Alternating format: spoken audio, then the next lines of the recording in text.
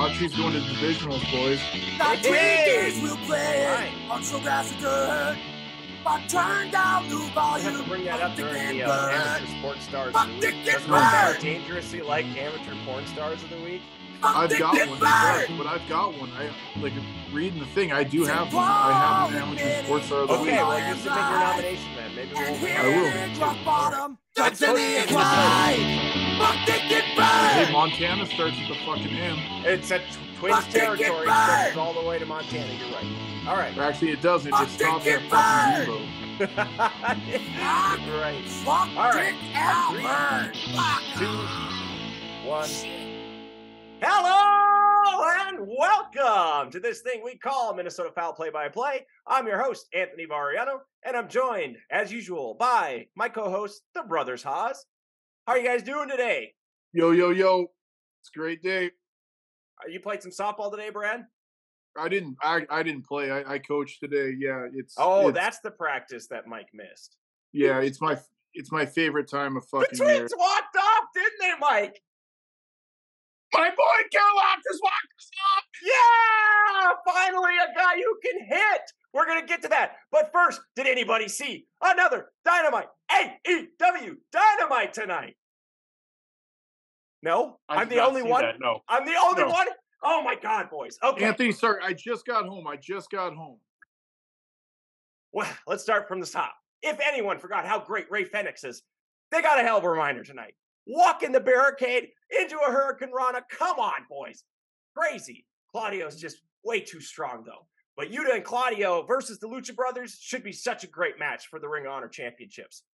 Mark Briscoe is going to be the special referee for the AEW Tag Team Championship match between FTR and Jarrett and Lethal. And what? What's that I hear? Is that a thunderclap? Thunder is back? Thunder is back? I wonder what that could be building to. Also, Miro's back, but no one really cares. AEW International Champion Orange Cassidy pushed beyond his limits to defeat Daniel Garcia. Garcia actually performed better technically, but nobody does a better interview than Orange. Or a better entrance. Is the reign of the Orange Punch coming to an end, though? I said on the last show it was. Look at Wembley Stadium. Aussie. Kyle Fletcher versus Orange Cassidy at the biggest stadium in London, perhaps? I think so. Witches were banned from ringside for the AEW Trios Championship after Julia Hart from Bloomington, Minnesota defeated Anna J.A.S. The Best Amigos took on the House of Black under open house rules. And it went as you would expect. Because the House of Black always wins, which is exactly why you can't have people betting on pro wrestling. I mean, come on. I can predict this shit way better than a 50% clip. Come on. Hey, you could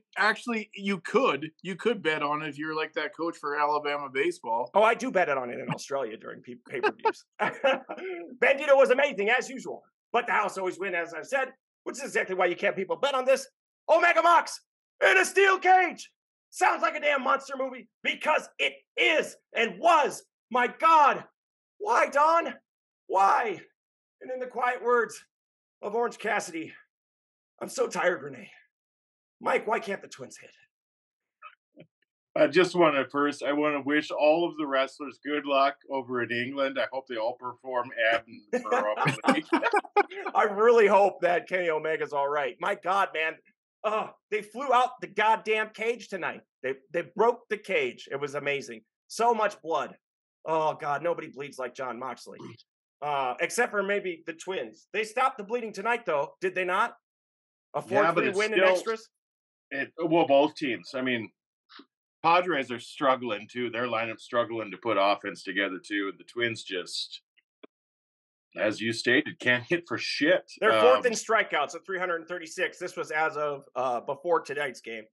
9.6 Ks per game, boys. Third most in the majors. Last in hits. And second worst OBP. Do you know what's sad? Is the Twins offense mirrors statistically the Twins pitching staff. They're as bad as the Twins pitching staff is good? Yes. Dynamite drop in, Brad. That's true. I mean, we've never had that before, though, have we? A twitching staff we can be proud of. And you can't help them out? Sad. They should probably have 5 or 6 more wins this season already. I did see one. I think part of it is a little luck. I did look at some today where the Twins are, for hard hit balls, we're like 4th or 5th. So we're hitting the ball hard. It's just right at fucking a little bit people. of bad luck going on. I know a guy that's not hitting the ball hard, though. Oh, well, we'll get to that. We predicted that Jose Miranda should be sent down, and he was today. And we predicted that. Let's go, baby! I've been saying it all fucking year. Fuck Miranda. I guess I got to drop him off my fantasy team. He's just been sitting on the bench anyway. He got read his rights today, boys. Well, I mean, let's look at his numbers. He's still got MLB, or he's still got options. I mean, right, and he had more at bats than Buxton and Correa, despite a 588 OPS. I know he had a double yesterday, but I mean, the Farmer injury really forced the Twins' hand, though, where it's like they were forced to play him even when he was struggling, and hopefully he finds his bat back at AAA, because we've seen it before, when he's on, he's one of the best bats in our lineup. But sophomore seasons tend to be more difficult. They figure you out, and you've had enough at bats where they know your weaknesses, where you're weak in the swing zone. Yeah. His weakness is up high, right? Out of the zone, elevated fastballs. He's been struggling with that, yes, a lot. Everybody on the Twins roster seems to be struggling with that. But Kyle Farmer was raking at AAA St. Paul. 3 of his 4 hits were extra base hits. He came off the IL Wednesday. He played today. How do you look? Who, Kirilloff? No, Farmer. Farmer got a lucky base hit, I think, a second at bat. He had a walk, a base hit. We'll take the walk. Then he got pulled out in the end. In the words of my good dear pal, Anthony Variano, these are major leaguers going against major league pitchers. It is a tough thing. I would say no hit is lucky. You're right, Brad. Especially enough. During the age of the shift. Like back in the day, it was so hard to hit if you were fucking left-handed. Come on, lay down a fucking bunt, for Christ's sake. They should have never played as many innings as they did tonight. If anybody could fucking bunt in Major League Baseball, these games wouldn't go 17 fucking innings. Do you know a guy that could? Who's that? Louis Arise could. But... he surely could. You're right. And the guy's hitting over 400 in Miami. Great trade. Brent Rooker's the best hitter in baseball. Pull the knife from my chest. Mike, you don't agree that we're regretting that already? No, I don't. Why would we? Last night was the first time I was at a sports bar in Billings. First time I watched the A's play. The first time you were in a sports bar in Billings, that's a bold-faced lie. Yeah, that's a lie.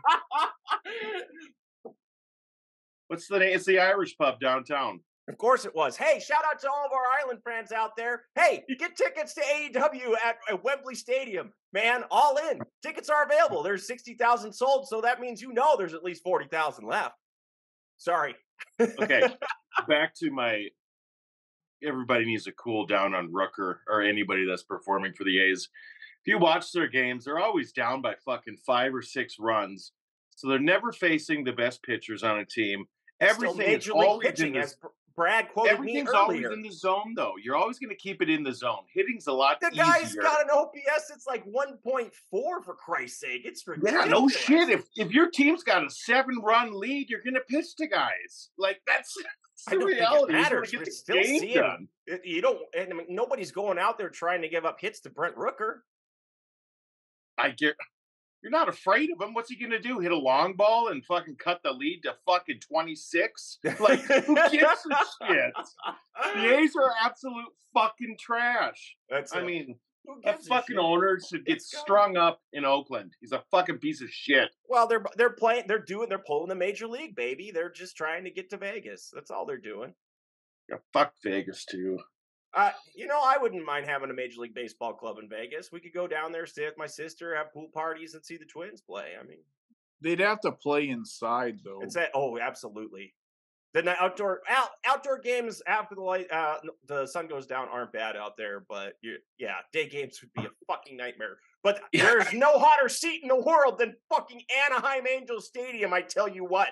Oh my God. In the direct sunlight. 3rd-degree burns on my ass. And I poured water on the fucker first. It was incredible. It was like boiling on that fucker. It was amazing. Hey, I mean, if you're not going to move the fucking team, put some pads on those fucking seats or warn people you can be burned if you sit on one of our seats during a day game. Hey, Go ahead, Mike. I was just going to say they're great seats, and we got to sit next to that Nick. What's that comedian from Minnesota? Huge Vikings. Oh, the Adam Sandler's friend. He came into the men's clothing store I used to work in. Yeah, Nick, whatever his name is.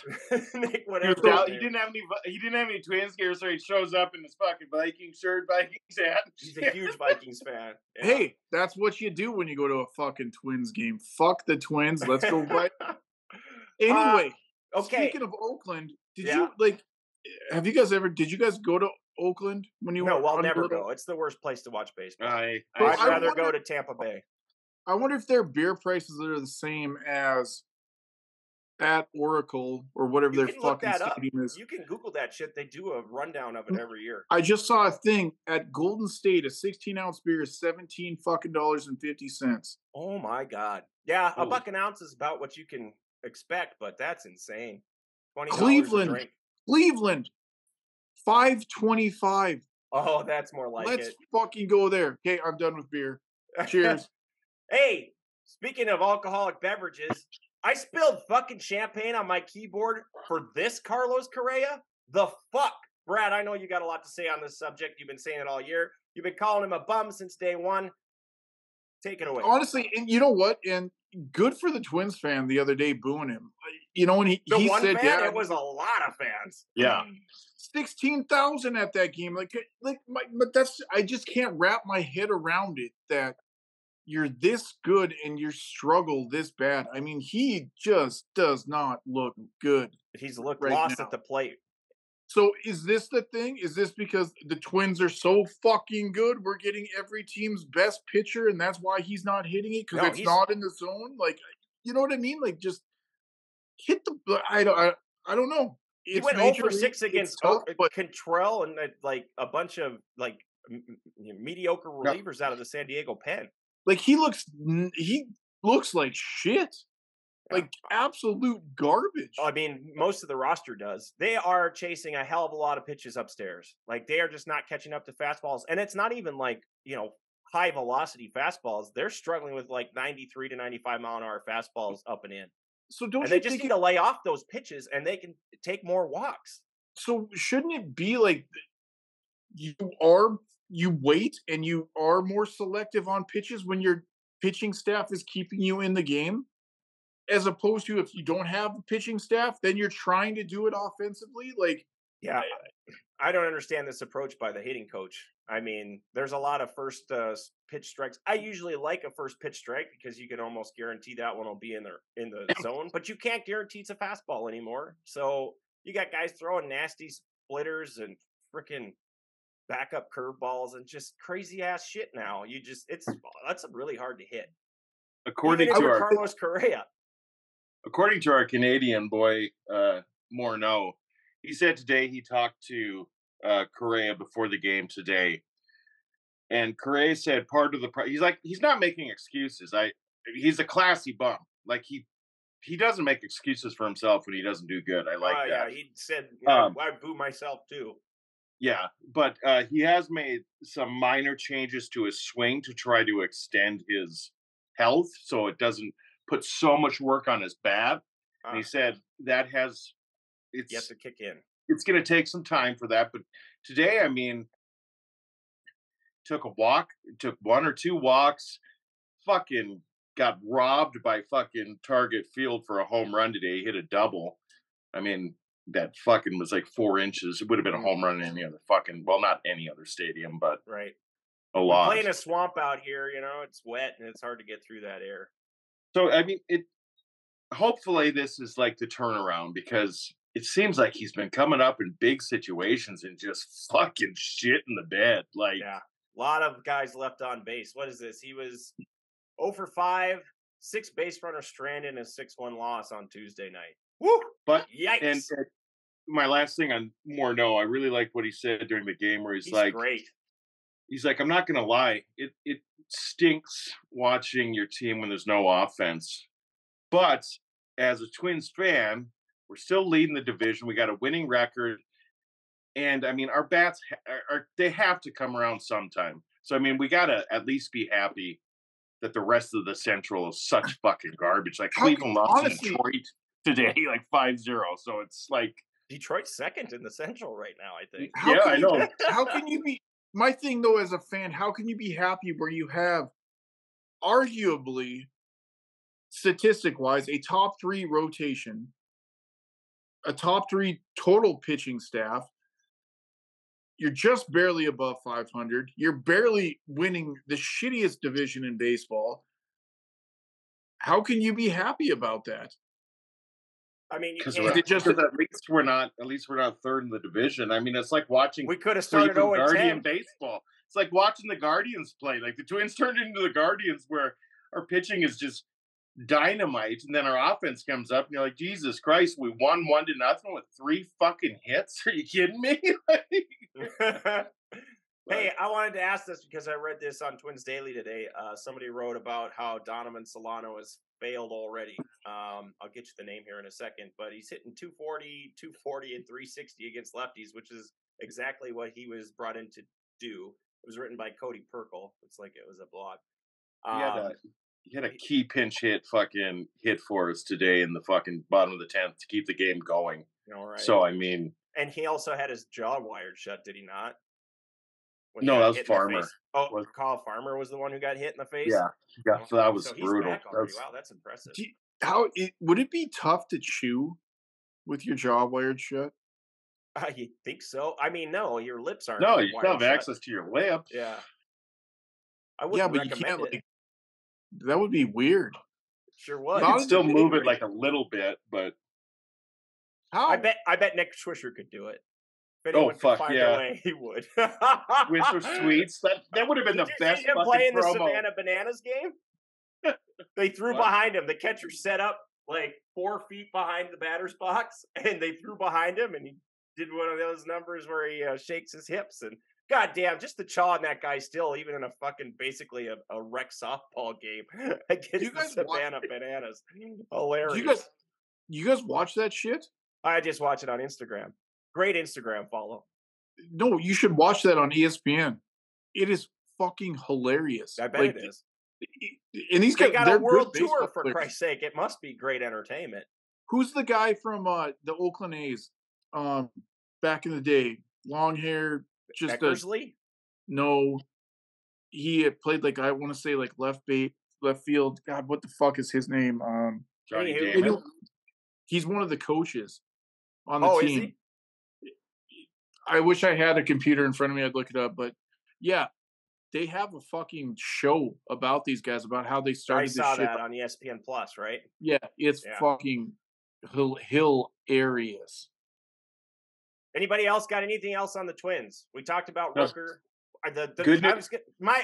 Let me make my argument for why we're losing the Brent Rooker deal. We got Emilio Pagan and Chris Paddock, who have contributed negative WAR over 2 seasons. He's already contributed 1.5 wins over replacement to that team this season. Hey, Pagan's last 5-6 outings. Not bad. Not terrible. He's doing good. He's not giving up fucking runs or anything. So just wait. No, I know. But I can't. If he performs well, I can't talk shit about him. It's just that's the reality of it. You can't hate a guy who's doing something. Do you know how fun this Twins season would be if actually the offense was fucking mediocre? They need a professional hitter in the middle of that lineup. They are lacking a veteran hitter in that lineup. They're still missing goddamn Nelson Cruz, basically. I mean, that would be a great guy to throw in the middle of that lineup. We still got what? Still got fucking over 100 games to play, boys. There's still a lot of baseball left. I mean, fuck, does Joe want to come back? I bet he can still hit. All right, Joe, bring Tommy back. Speaking of hitters, still we hit bombs. got a few hitters in our amateur sports stars of the week. I write a little roundup of some of the best amateur athletes in the state of Minnesota every week, and these are some of the best that I come across in reading about their exploits. The bronze medalist for me is sophomore Alexa Skogwist, I think is how you pronounce her name, of St. Francis High School. She hit 3 dingers in a 17-0 drubbing of Monticello and had a walk-off 3-run dong to beat Cambridge Asante 8-5. Over 5 games, she hit 588 with 4 doubles, 4 dingers, and 13 RBI. Sign me up. Put her in my lineup.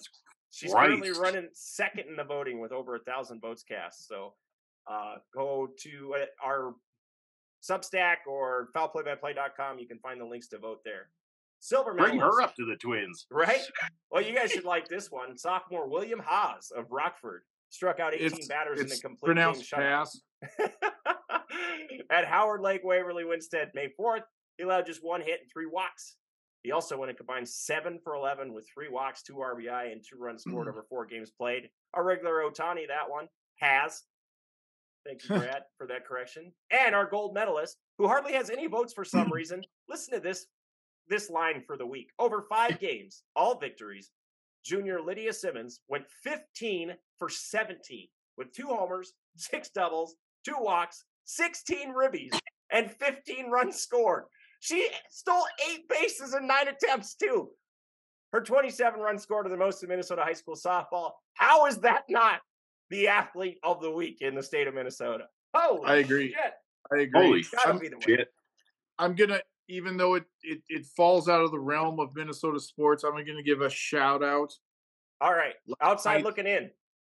Last night, the Dawson County Lady Red Devils hosted the Miles City Cowgirls, and freshman Abby Worm went 3 for 5, hit her first career home run on varsity last night, played very well at shortstop as the starting shortstop. Wow. Is that Brian Worm's kid? No. Oh. Yes, Brian. Yes, that is Brian Worm's kid. Oh, Jesus 100%. These people have kids that are in high school already in their age. We're fucking old.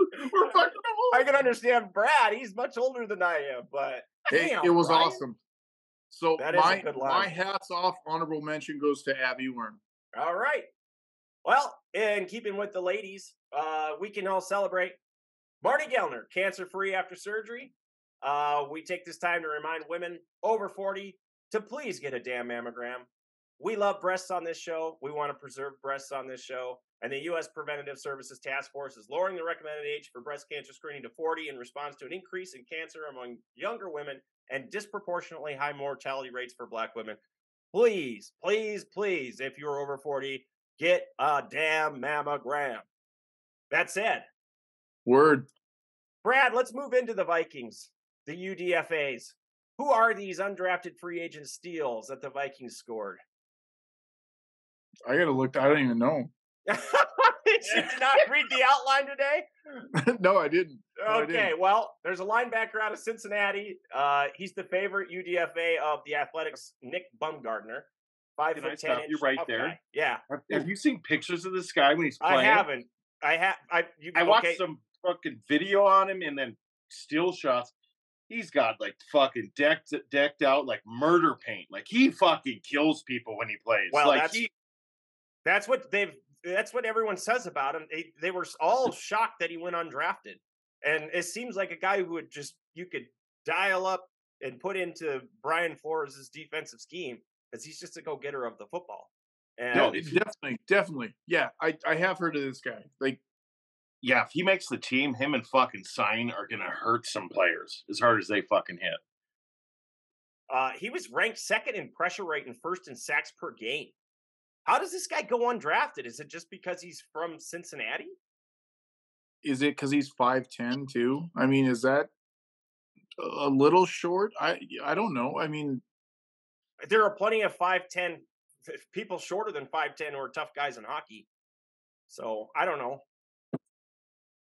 It's just an attitude. I mean, but that's the thing though. Like in football, they look at all that bullshit. The size of your hands, the size of your fucking feet. You know what I mean? Like, yeah, he seems like a steal. Like, get me a football player. I don't care how big he is. Actually, fucking this is horrible. This is not a joke, but like when you watch draft shit, it's like a slave auction. It really is. Like they focus so much. Like, oh, I wouldn't draft that guy. His fucking fingers are like a half an inch shorter than what fucking like. It's just he only fucked did up. 235-pound bench press 30 times at the combine. Yeah, all this stupid shit. That's just like, oh yeah, we asked him.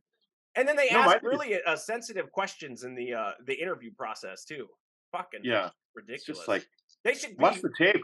How do they fucking play? Automatic free agents and be able to sign with anybody they want. Andre Carter, though, second. I like that move because we do not know what's happening with Denarius Smith. Still don't know.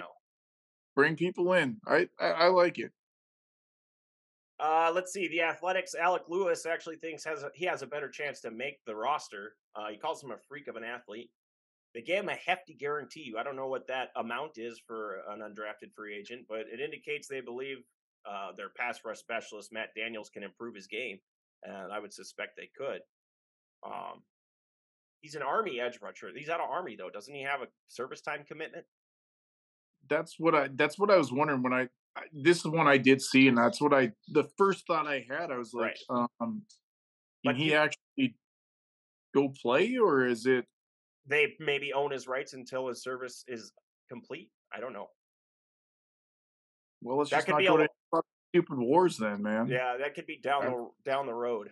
I don't know. Technically, Griffin Jacks, what is he a member of? He's like fucking, it's not the Navy, it's like Air Force or something. Really? And he's playing, yeah. Oh, yeah, you can get a waiver. That's right. So if he makes the roster, he'll get a waiver of his service time. Yeah, definitely not like when Muhammad Ali said, "Fuck you, I ain't going to the draft," right? I fucking love me some Muhammad Ali. I fucking love him. What a badass. I'm excited, boys. Schedule comes out tomorrow, man. I can't wait. I can't fucking wait. Okay, tell us why you're excited. They've already teased a couple games. Like the Chiefs and the Dolphins game is going to end up played in London, I guess, is what I hear. No, those are out. Those games are out.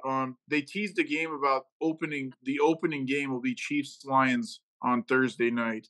No, just for personal reasons.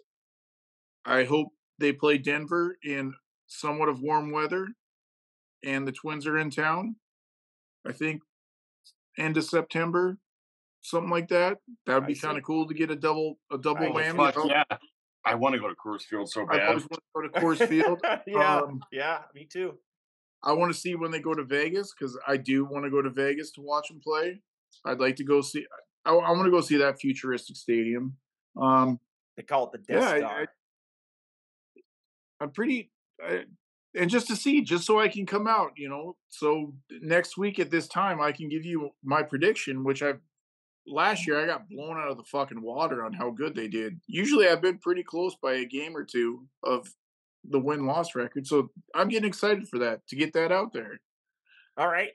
And that's the division that they're playing out of the AFC, right?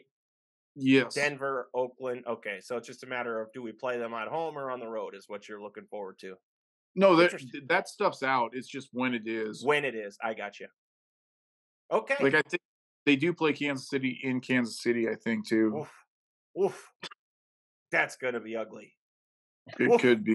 Oh, God. I hope it's at the end of the year because I don't think our defense is going to be ready up for him at the beginning of the year. Brian Flores will have him ready, Tony. The genius Brian Flores. The man. Hey, and boys, speaking of freaking teams, coming on strong on fantasy football or baseball, baby. Because you beat me? You got one win and now you're feeling yourself? Come on, Brad. I got two, man. Oh, you got two? Working on three. I'm surprised I've got one at all. It did not draft well. I did pick up the best free agent available, though, so that guy's been carrying my team. I think you went way too pitcher friendly early. Oh, yeah, but you guys are all going to be breaking down my door, 10-minute warning for pitchers later in the season. That's when I make my move. The trade deadline, baby. The trick is you just pick up these fucking bums that are going to play just so you can get your 12 fucking starting pitchers pitch. Huh? And just hope they don't fucking blow up. I Like mean, I've heard, Sandy Alcantara has done all year for me. Yeah, no He's shit. starting to come around. Maybe. That's why you gotta have 3 aces, boys. 3 of them. One of them turns into not El Caballo. You just So- need Shohei Ohtani. That's all you need. Yeah, no kidding. It must be nice having the first fucking overall pick in the draft, eh, Mike? Lucky fucker. That's the last time we're doing a goddamn paid.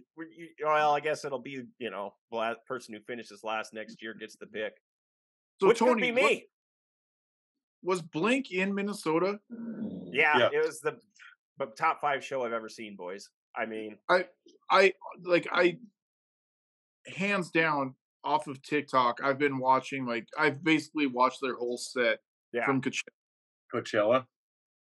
Wow, dude. They sounded so damn good. Oh, they are just not the same Oh, without my.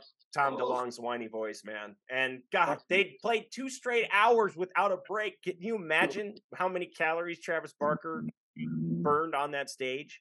It's I don't know. He's It would out of make me funny. I'm gonna fucking see him at that whatever when we were young. when we and were big. young. Yeah, I'll be there too. But when you look at the crowd is what just I'm like, we're fucking old, and it's like old and the boringest crowd ever. Yeah. It's a bunch of people fucking my age with like backpacks on, their fucking goddamn fake cigarette things and the bottles of water and just dancing like fucking idiots. Like it's just like Mike, you were right. My back was killing me the next day. Nobody sat down for Blink-182. The fucking response to Turnstile was unacceptable, though.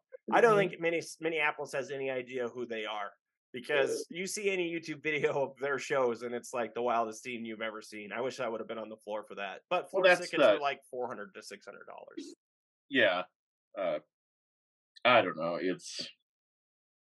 I guess It's I'll like- see Blink this year, but It's like any sporting event. Like, it's the people who don't give a shit or give the least shit sit closest to the action, and the people who care the most sit the farthest away. And it's just like, well, that's not real great for an environment.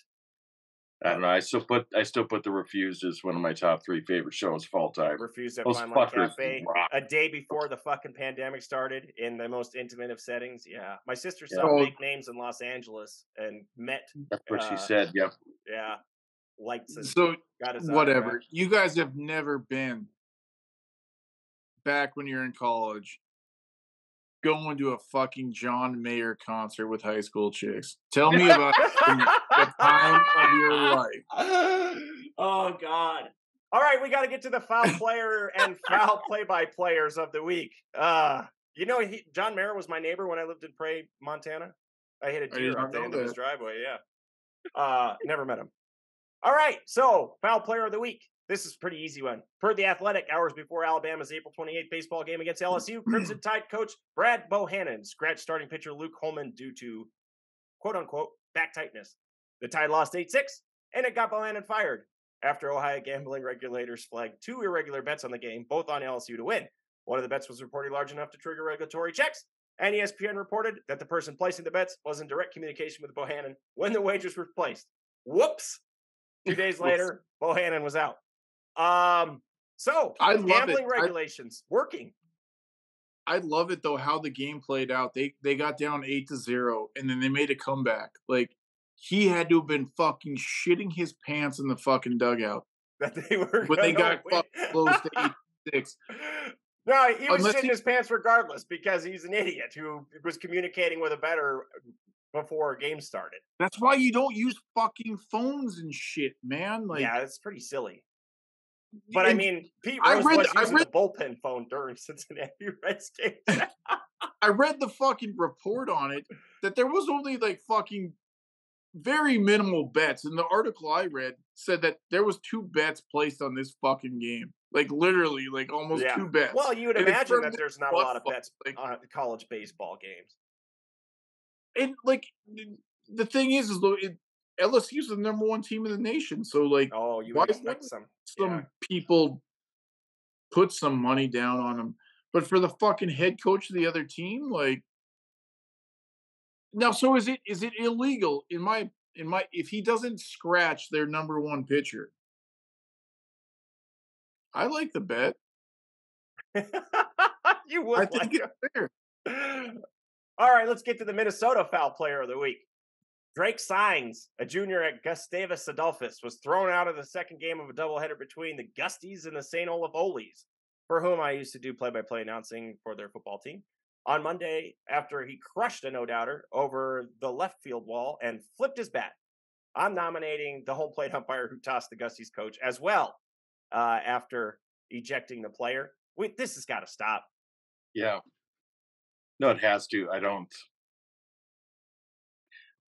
Let the kids have fun, for Christ's sake. It's a game. And these umpires, they want to be the center of attention. He got better ejected umpires. for a bat flip? Yeah, a mild bat flip. A No, very like I was mild gonna bat say, flip. if you do, especially at that level, if you do something really over the top, where 'Cause it's it's like an aluminum really bat. disrespectful to the pitcher, I could maybe understand. This was not But this isn't. disrespectful. This isn't like fucking staring down the pitcher, like fucking. God, who's the guy who used to be great for Toronto? Got fucking knocked out at second Jose base. Batista. Yeah, that Joey bat flip. Bats. Now that is a brutal bat flip. Like, but Brooklyn Odor, I think, laid him out with one punch. No, let the kids have fun, and it gets increase in the game too. Yeah. Like, I mean, the only reason I watched it was because he got ejected, though, right? We probably wouldn't have heard about it if the guy had not got ejected. Exactly. So why not do what the fucking NFL is doing? The old no fun league. Yeah. Now you can do pretty much any dance you want that's not directed sexually explicit. towards, too sexually explicit. Yeah, I get sick of them finding the humping. I love the fucking I do love the that they humping. do. Yeah. I mean, let them hump.